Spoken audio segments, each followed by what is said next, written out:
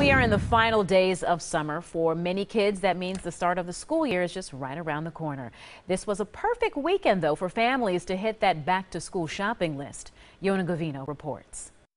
Parents are clocking in a lot of man hours back to school shopping. They've got supply lists on paper and supply lists on their phones.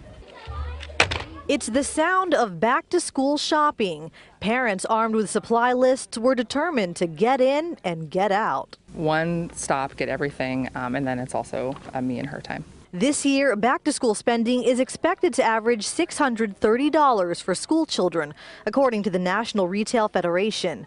Alora Engel is picking up things for her cousin and herself. I already have my book bag from last year with my name on it, so I'm going to keep it this year.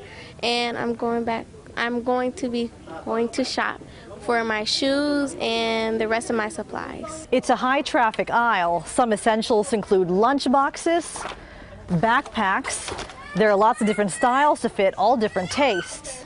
It became a scavenger hunt for Jenny Hayden. She's been to 6 stores and can't locate a wire-bound graph paper notebook. They always give you the option to buy the box for a fee, and you think, I can do that in less money.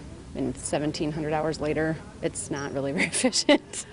Still, there's a reason she's going alone, leaving her 3rd grade daughter and her 6th grade son behind. He's not allowed to come anymore because he'll look at the electronics, or he'll find something. They'll both disappear into toys. There's like an $80 surcharge when you come here. Target officials say back-to-school shopping for college kids is also big.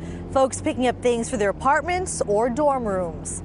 In West Milwaukee, Yona Gavino, today's TMJ4.